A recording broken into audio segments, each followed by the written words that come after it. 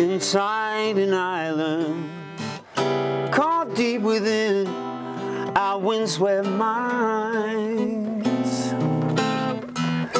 coddled, covered, warmed up and smothered, leaving all other things behind.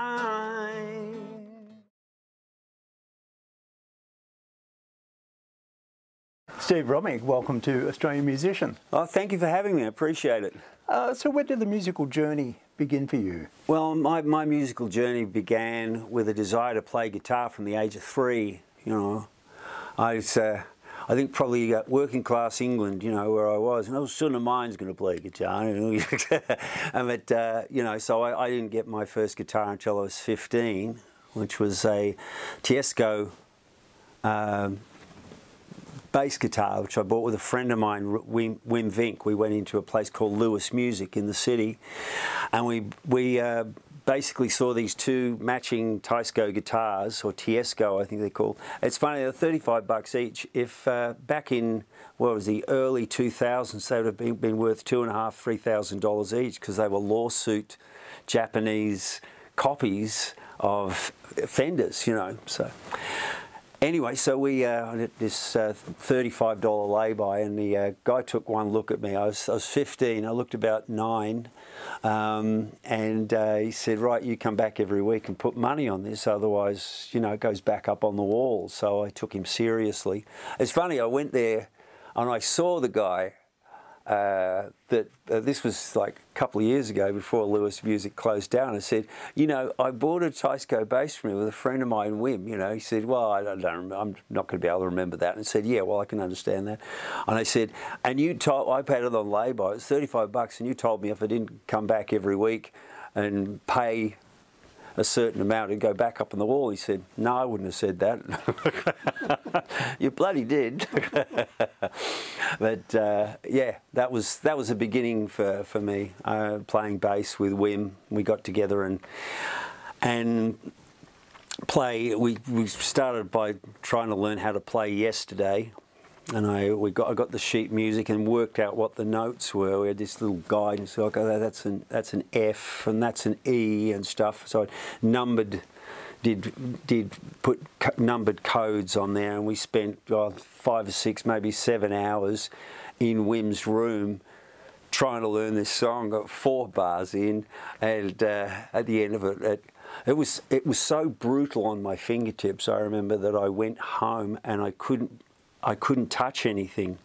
If I washed my hands in any temperature of water, this pain just shot up my arm. But the next day my fingers were solid as rock. I was back round to Wim's place, and we managed to get through a verse and the bridge and everything. And we thought, right, we're champions here. So yeah, that was sort of the beginning for me. That launched me into playing covers of Beatles songs. I think the next one we did was Hey Jude. We got up and performed it at a concert. This because Wim was in at a guitar school. He learned how to play at a guitar school with this bloody awful guitar that I tried to learn on and I couldn't. And so we got up there, and I remember we're playing Hey Jude, and I was really nervous, you know. Got up there and plugged into this bass amp and everything. I was so relieved to get to the end of the song with a minimum of errors. I started walking off. This guy came up and stopped me because I was about to pull the amp head off the box. And then I got down off stage, and I remember, and I've told people this many times, they don't believe me, I thought that being nervous was so unpleasant that I was never going to be that way again. And for my whole career, I've never been nervous about getting up on stage, ever. TV, the whole thing, it's just the same to me. I figure that, for me, the way it is, if you're prepared and you know your stuff, then you've got no reason for it. It's a bit like, you know, a plumber's not going to be coming around to your house and be nervous about changing a washer on your tap. You know, I sort of think of it in those sort of terms. So I've never been actually anxious or nervous about being. I get excited. So some of the shows I've been on where I think one show I was on, I was there 12 hours. I think I lost half a stone waiting to go on. I was just oh wow, I'm going. I was so excited to get on. And I think my metabolism just sped up about 10 times, and I couldn't sit down, But yeah, went from there, and of course decided that I was going to write songs, which was something that I decided when I was younger. I think I was about 12 or 13. We were living in Dallas. I was going to Upfield High School, which was an awful place.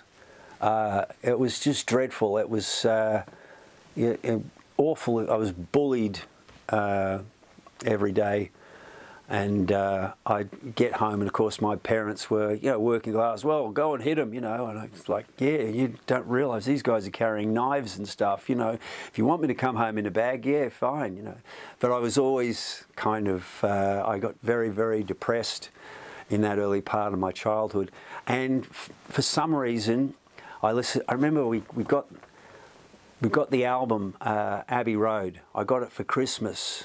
And we had this shocking little record player, and I put it on in the lounge room, and I stood in the kitchen and imagined that the Beatles were in the next room playing it, and and it just made me feel good. And I thought, well, geez, if these guys can write songs, so can I, which was really interesting, considering the space I was in at that stage. I think I came out of my early childhood with PTSD. I was just, scared, except for certain things. It's really interesting. Anything related to music or performing or anything like that, it just seemed to be, well, this is going to be natural for me. And I didn't write my first decent song until I was 17. I remember I was working at Woolworths at that stage in Preston. Came home on the train, and then I started to come up with these lyrics while I was walking home. I'm thinking, oh, I've got to remember these. I've got to remember them. I've got to remember them. And I got home and I started playing the guitar and coming up with this song. And I got to the end of it, and I thought, I've done it. I've done it, haven't I? How good is that? It took me a while to learn how to perform it. I had to learn the song. But yeah, it all sort of started from there. I think music was kind of my saviour when I was in my earlier childhood, in my teenagehood, because it was a space I could occupy where nobody else was, and also reading. I used to read 6 books a week, and my daughter Jessica said to me, "How do you write lyrics?" I said, "That's easy, Jess. Read as much as you can get. Read the classics. Become familiar with the language," and which is, I mean, it's cool. It's enabled me to write in all kinds of ways.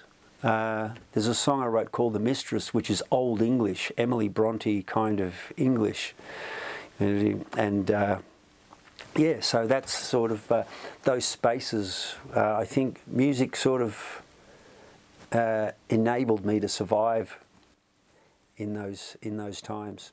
When you look back at your career, what are the more memorable moments for you? I'll look at a few. I think some of the most memorable ones was the first song of mine that John Farnham did. It was a song that I wrote about a woman that I'd been in love with, and she broke up with me, and rah rah blah blah blah. Ended up with my best friend, usual scenario. And I had a verse and a verse and a bridge for this song, and I got together with a guy called Frank Zablotny, and he said, "I like it, man. Let's get together and start and see if we can come up with a chorus." And I'd found out that my friend had gotten together with my ex-girlfriend, and she wanted to talk to me about it. So, we had lunch, and I remember I was busking in Box Hill Mall and made enough money to buy a really nice lunch. And she said to me, I said, "Well, it's fine, I've gotten over it and all that." She said, "And as long as you're happy." She said, "Oh, I said, I'd take you back just like that."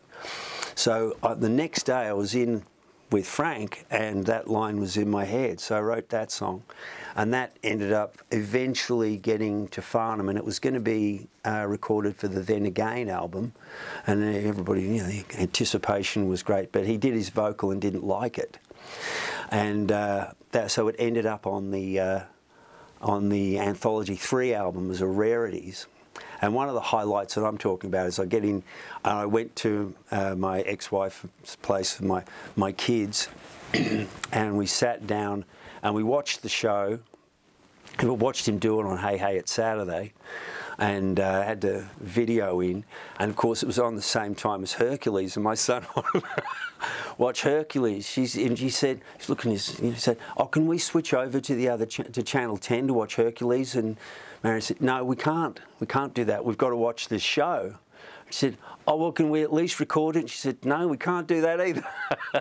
So I'm sitting there watching Farnham do my song on Hey Hey It's Saturday, thinking, that's pretty cool, you know. And then I had to go and do a gig. I was working with a corporate function band called Reflections Of, and they were giving me a hard time when I came in. He said, "Oh, was your name mentioned enough on the show, you know?" But when that eventually led to, well, I was sort of in a little bit, you know, and Doug Brady, who was Farnham's engineer, when I was doing the Touch album, there was a song I wrote called Sometimes, which was, I was in a particularly bad space in my life at that stage. You know, I couldn't get work. I was living in the lower floor of my mum's boyfriend's house, and I was sitting there one day and opened it. I had this first line, which was, "Sometimes I feel folded like a piece of paper." I fold like a piece of paper. I forgot the second line. But, you know, and I sort of sat there and opened D, and I sort of trotted off this song in a very short space of time, you know, and I put it up for the Touch album, and Doug heard it, and next he comes in and he said, because he was producing my album, and he said, "Oh, I put up a song for Farnham," and I'm thinking, oh, it'll be Tender Moments. So there's another song of the Tender Moments, or I Want to Touch You, Not Just Your Body, and there was a couple of songs that I thought they'd be perfect for Farnham. I said, "Which one?" And he said, "Sometimes." And I thought, what? That's completely out of that sort of realm, you know, of what Farnham would normally do. So as chance would have it, I ended up getting a gig in Japan. So when the album, when the Last Time album was released, I was in Japan doing gigs, which I think was around 2003, somewhere around there. So I organised for my family to go to the first concert, and you know, for some reason my ex-wife and my son didn't want to go. My two girls decided they wanted to go, so they were there. They're sitting in there, and the second song in, Farnham pre-announces, he said, "Here's a song by an eccentric young songwriter," and my girls just instantly knew it was going to be my song, and jumped up and started, you know, shouting and cheering, and of course they were only people in the audience that were doing it. Everybody's looking around, who are these idiots? And Farnham said to him, "Oh, you must know him." He said, "Yeah, he's our dad." Now that's a highlight, you know. And it was, I heard about it while I was in Japan, you know, and I was well chuffed. That was, you know, that's one of the highlights. Yeah. And I know I made money out of the thing, you know. I you know, made a few $1,000s, which helped. I was in horrible debt at that stage, and helped get me out of that. And you know, but that, I actually contacted Farnham and said, you know, that was the thing that made it really, really special for me. And he said, "Yeah, I know, it's great, because my sons are proud of me as well, you know." And yeah, that's a highlight. Those sort of things are my highlights. You played slide guitar on Glenn Shorrock's acoustic album. Oh yeah, yeah. You co-produced Jim Key's Resonator album. Yeah. Who taught you to play slide guitar? Well, I've been a finger picker all my life. So I was in a band and we were going to do a Bonnie Raitt song and there was slide on it. And they said, well, and I was the only guitar player, so what else was I going to do? So I went out and bought myself a slide, and I sort of watched her play, and she was using the middle finger. And I didn't realise it was because that was the one that was the right size for her to have the bottle neck on there. And so I thought, well, if she's doing it like that, I will. So I went and bought myself a slide, glass slide that fit on my middle finger, and I figured it out. I just, I automatically was able to go to block the strings that I wasn't playing, and I figured, well, it's right over the fret, otherwise it's not going to sound right, and that's it. That was my lesson. And I just started to play slide from there, and I started to do, you know, I'd have a guitar in open G once I learned about open tunings and stuff, which is great. I love open tunings. I mean, I wrote sometimes in open D. There's a song that I did on Australia's Got Talent called Silent Wonder, which I wrote in open G.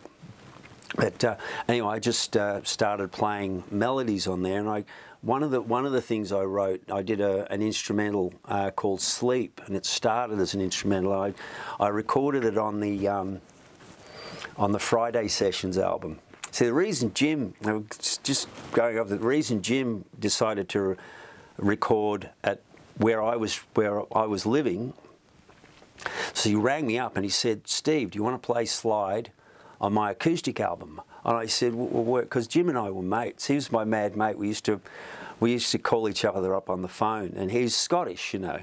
But he gave up his Scottish accent because he was sick of getting beaten up at school, and so we would talk in a Scottish accent to each other over the phone, and we just joked with each other. We had a great time. He said, you know, asked me to play slide on the album, and I said, well, where are you recording it? He said, well, I don't know yet. And I said, well, why don't you record it here? This was in Ivanhoe. This was just in Lower Heidelberg Road. It was number 288 or something. And it was a great room. It was a really good room. It just had this great sound in the lounge room, you know, all set up. And this old piano there was 120 years old. And we just had, you know, so... And he said, oh, how much did you charge? And I said, oh, I don't know. Hang on, I'll ask Mike, because Mike Kelly was my flatmate. I said to Mike, well, how much will we charge? And he said, will we both be playing on it? And I said, yeah, I guess. He said, oh, $650 a day. So I called Jim up and I said, oh, $650 a day. And he said, that's 7 days, and that means that's this amount. Could you do it for this amount? Bang. Yeah, I think he probably could have been a mathematician if he wasn't a singer, but I said, yeah, righto. So we ended up coming in. We spent 7 days with Jim and Russell, and Daryl came in as well, and we just a bunch of acoustic instruments, and I got to play his old Dobro guitar, which he had in open G. And one of the first songs we did was 510 Man, and yeah, I remember I was there. The song was in A, and the guitar, the neck was bent on it already, so I didn't want to tune it up to A to play open A. So I thought, I'm going to have to work out how to do this you know, and it was a learning experience for me. So I'm trying to figure it out, and I went to bed that night about, you know, 11 o'clock or whatever, and I was awake at 2 with this going through my mind. How am I going to do this? So I'm not going to get any sleep unless I bloody work this out. So I went out and grabbed the guitar and worked out how I was going to play it, and I also worked out the solo and all that sort of stuff. And the next day, he arrived at the crack of midday. Mike and I were up at 7 in the morning because we're both early risers, and we started recording the song, getting the beds together for it. And he said, "Oh man, that's a good solo." And he said, "Yeah." And he's like, "I worked it out in bed last night with York." He said, "You mean you took my guitar to bed?" I said, "Yeah, pretty much." But yeah, that was just a great experience with Jim. With Glenn, it was kind of interesting because he wanted me to come in and play all the slide guitar parts on this thing. On his album in about an hour and a half, and I came in with one guitar, with Jim's guitar, as it turned out. He let me borrow it, and I looked at all the different keys and stuff that it was in. I said, "Look, I need more time to work on this." So Glenn gave me all the tracks to take home to do at home, and he put asterisks next to the ones he didn't want slide on. I thought they were, you know, logically you'd think you'd have asterisks next to the ones you did want slide on, but yeah. So I had 7 or 8 hours, so I just put slide on everything, including stuff that he didn't. Well, I started with the ones with the asterisks, you know, and then went to the other ones. So I did the ones that he did want me to, because I played slide on everything, and some of the tracks like. I was really chuffed about, that sailing song, what is it? What's it called? Anyway, I did a solo on that, just the melody, and yeah, and they ended up using that, which I was pretty chuffed about. You've released many recordings, but this year, yeah, you released an album, a self-titled album. Yeah. Why didn't you give it a name? Well, I was going to call it Musical Chairs, because there's a song on the album called Musical Chairs, which I wrote with Russell Morris. Well, we weren't in the same room. I just had the verse and the bridge, and I said. And I knew he had Logic Pro X, which is what I've got. So I sent him all the files and told him what the chords were and all that.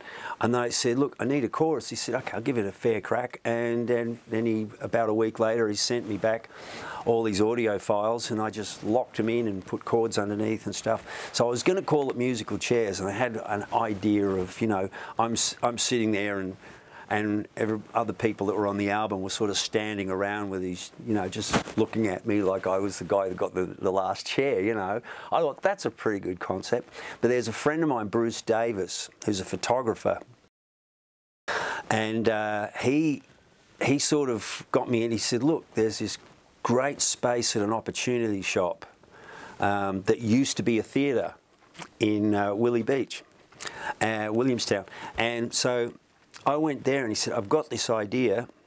What I want to do is, I've got these wings, and I'm going to do it so we've got you up on a chair with your legs crossed, and you're looking down, and you've got the guitar there." And then he photographed the wings and put them on separately. And he sent me the photograph, and I thought, well, that's got nothing to do with Musical Chairs, does it? So, and I thought, I've never done a self-titled album. I've always done it. Given the albums a name, you know, and be like Touch. I couldn't come up with anything until the girl I was with, she said, "Why don't you just call it Touch?" I thought, yeah, righto, and did that. The Friday sessions got its name because Mike Kelly and I we both had Fridays off, so we recorded an album on Fridays, you know. And but this one was just Shifty Fingers was basically I took on a persona, and it didn't quite work for me. And I thought, yeah, I've got to start taking credit for what I do, and nothing does that. Like it's when you're going in, you said, "Well, what's your album called?" It's called Steve Romig. Here's my card, you know. And so people sort of who knew me looked it up and listen to it, because you know the thing is, you go away and you go, "Oh, bugger man, what's he called it? You know, what is the name of it again?" And there's no arguments there. And I've got the when eventually I do CD copies, that picture will be front and center on the album, and all the writing and stuff will be on the back, because it's such a great photo, you know. You've got some great players on the album. Tell me about the local legends that you've used on this album. Well, when I was writing the album, I was at home, you know, in the studio. I started recording all the stuff myself and put it all together, and I got a friend of mine to come over and mix it, and I'd listen to it, and then 3 days later I'd listen to it and go, don't really like this, you know, and I couldn't quite put my finger on it, you know. So we're going to record we're going to do a mix of a song called See the World. And I'd already gotten, you know, Nicky Nichols and May Parker and, oh, they'll kill me,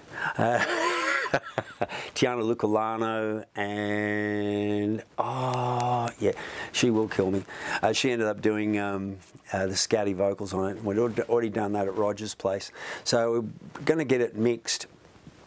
And I'd done the bass on it.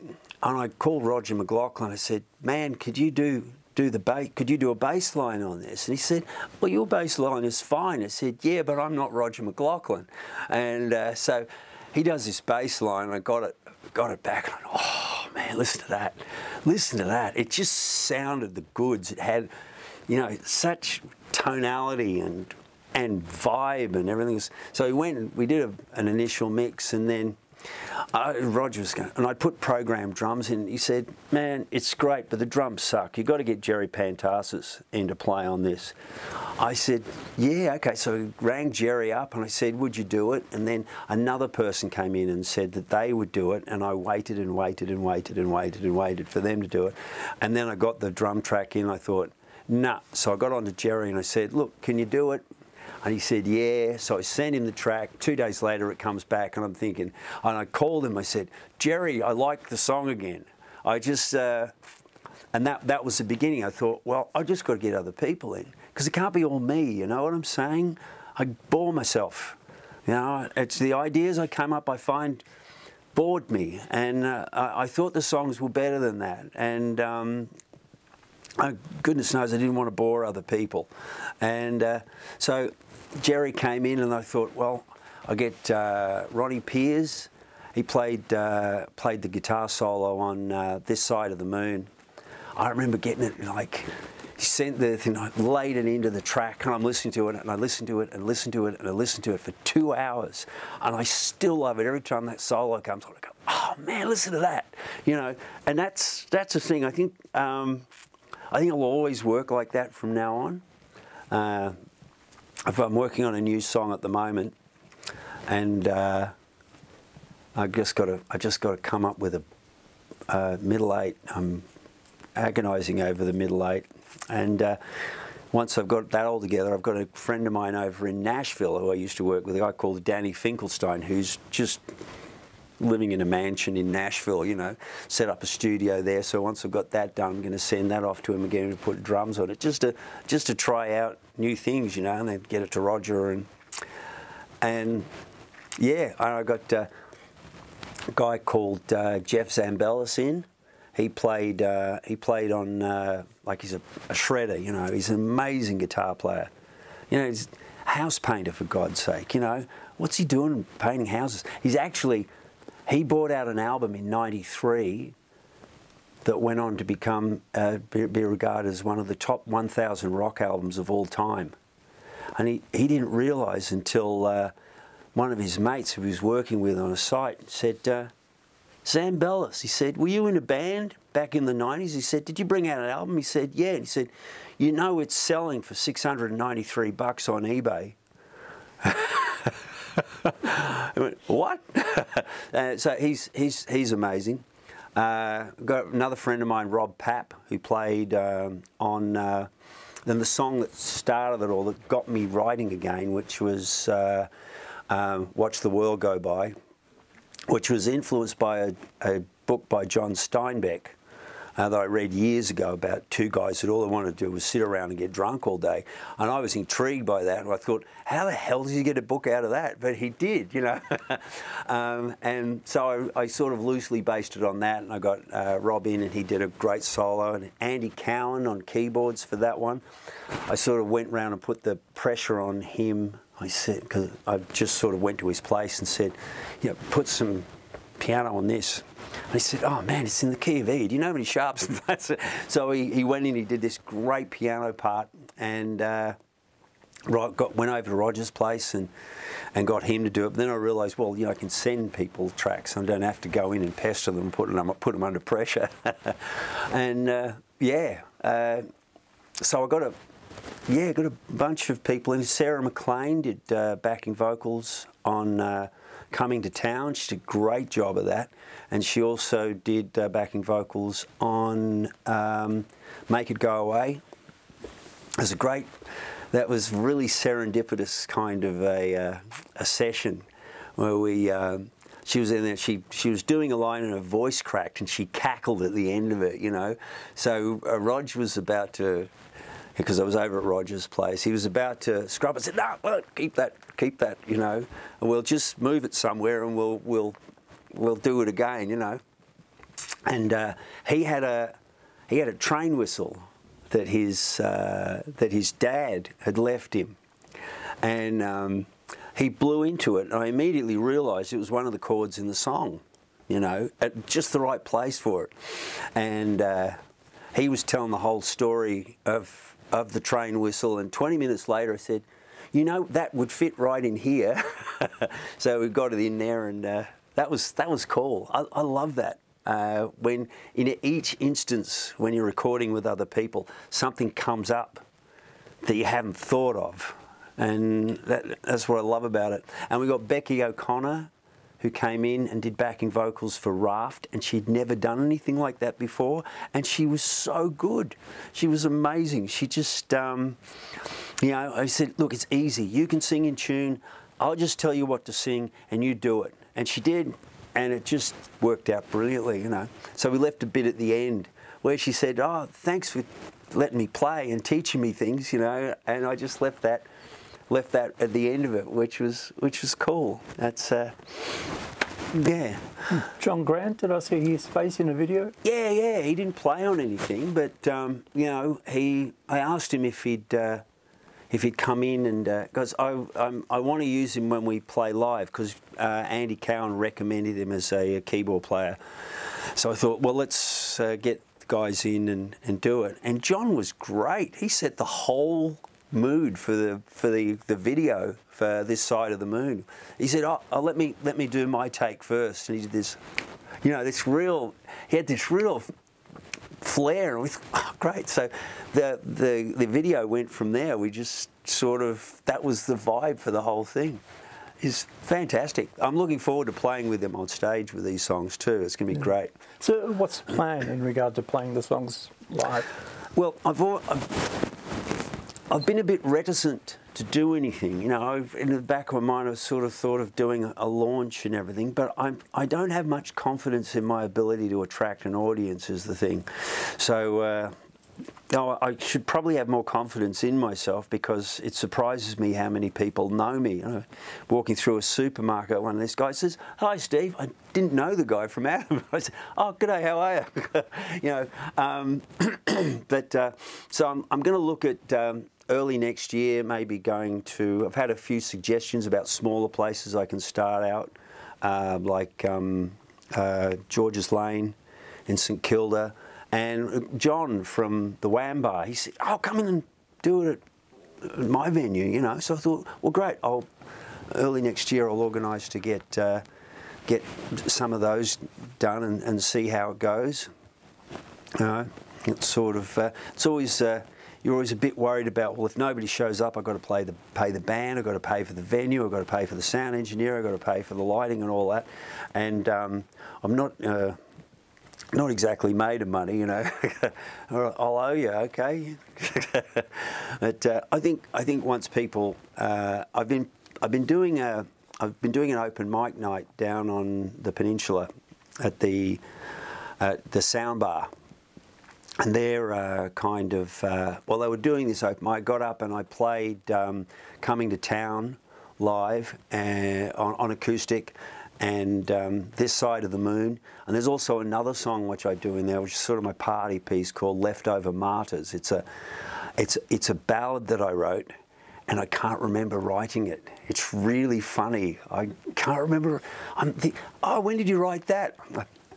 I've got no freaking idea. I think I've got an idea where it was, but when it was, I got it. Just maybe just whenever I sing it, it's like it's always been there, and it's an impressive tune. I was still looking and go, did I do that? But so you know, I went in and did the open mic there. 2 weeks later, I came in and I repeated those songs, and people were singing along with them. I thought, well, I think I might have something here, you know. So, yeah, so I've been doing, sort of getting in and doing open mics. I'm going to be staying in St Kilda at Roger's place from the 21st, so I want to go and see if I can get into George's Lane and talk to whoever is there and figure out how I'm going to do this. Apparently, it's a really good venue. Nicky Nichols recommended it, said it's got a great sound system, really good vibe, great decor, great people, you know, which is what I want. I want it to be as easy as possible. Because I did a launch for Touch, and the guy whose venue that we played at was classic. He was just a very angry person all the time. I remember we got 300 or 400 people in there. He had 2 people on staff. I think he probably would have done 20 or 30 grand over the bar with food and all that sort of stuff. And he said, you know, we had all this gear, and said, right, I want you out of here by 1 o'clock in the morning. You know, you reckon? Because I'd hauled all the gear up there with the guys, and I was pressing the flesh, as you do afterwards. And he said, no, I want it down. So I said, look, sorry guys, and I had to go in and get my work clothes on and haul the PA down the stairs. But this is great. They've already got the system and everything. I don't want a repeat of that. That was a good night that night.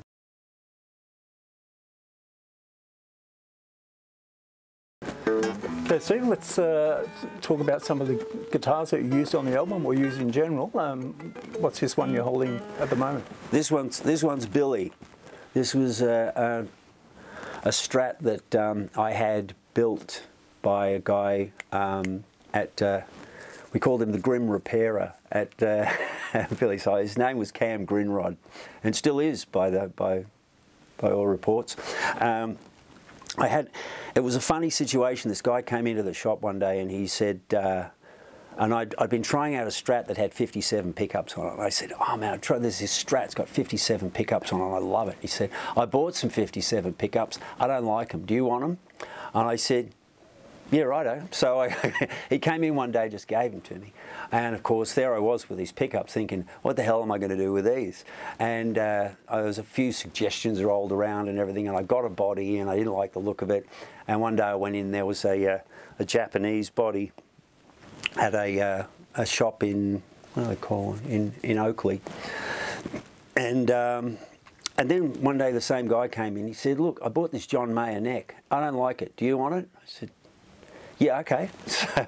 And anyway, so I knew when the guitar was being put together, I knew that I was going to be leaving Billy Hyde's because of, you know, it became Alan's Billy Hyde's, and not to put too fine a word on it, but the managers were assholes. You know, the people who bought the business just had no idea, and I knew my time there was limited. So I thought I've got to get everybody in the shop to sign this, and of course some people signed it here. So I had to get a clear plastic scratch plate to put on it. I've got the final signature on that was Ronnie Beaumont, who left us a couple of weeks ago. And years later, I changed the pickups for Kinman pickups.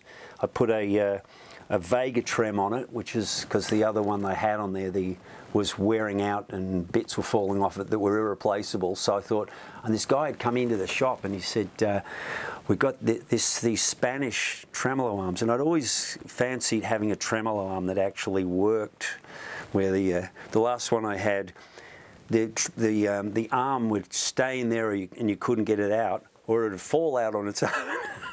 I was getting browned off with it. But this one's really cool. So I used this. I had a couple of Variaxes that got stolen earlier last year while I was away in England. And there was a lot of sounds from that, you know, things like Rickenbacker 12 strings and sitars and a bunch of other, you know, classic guitars that, you know, I didn't own. So that was really handy. But I used this for a bunch of stuff. And my Maton acoustic. I should have probably bought that instead of. I've got a Cole Clark there, which I'm going to be using for live gigs. But my Maton acoustic, which I bought from a friend of mine back in the late 80s actually. Was it late? No, it was early 90s because I wrote a song. My first song I wrote on it was a song called "We Don't Get Too Close in Case You Cry," and yeah, that was my gigging guitar for ages, and it's the love of my life. You know, I look at it and go, oh man, but it just great acoustic sound, great for rhythm parts, great for finger picking. I did some experimenting with things like 12-string guitars, where I would, for the musicians who are watching this, I would take the, you know how the first 4 strings, the strings are an octave above each other. Well, what I did was I tuned the high strings down to 1/5 above the low strings. So basically, if you're playing a G chord, you've got a D chord over the top of it called chord stacking, and I used that for songs like This Side of the Moon, that bit, and that was all like this huge sound, and you hear the chord, but you don't realise just how many notes are involved because of you know, the different tuning of the guitar. Yeah, that I had a what was it? Forgot the name. It's a 12-string I had to sell because my I needed to get my car fixed. That old musician standby, you know, just get out and walk. Keep your guitars and just walk. But yeah, that's basically, this is just one of the guitars I used. Do you want to grab the cold clock? Yeah.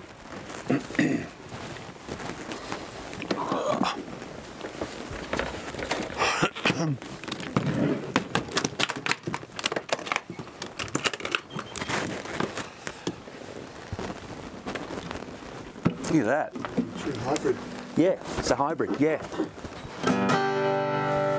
Yeah, I'm digging this guitar. I sort of thought, well, I want to get a situation where I can have acoustic and electrics coming out at the same time when I'm playing live, and be able to just not have to swap guitars. I probably will anyway. Yeah, so this is the new true hybrid guitar. Yeah.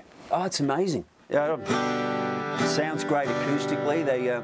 I was talking to Miles was my boss at Billy Hyde's, Miles Jackson, and he was telling me about it early last year, and you know, I went, ooh, that sounds interesting, because he talked about how Paul Gale, yeah, how he's done this thing where he's made it so you can adjust the volume on all the poles, so it's even when you've got an acoustic.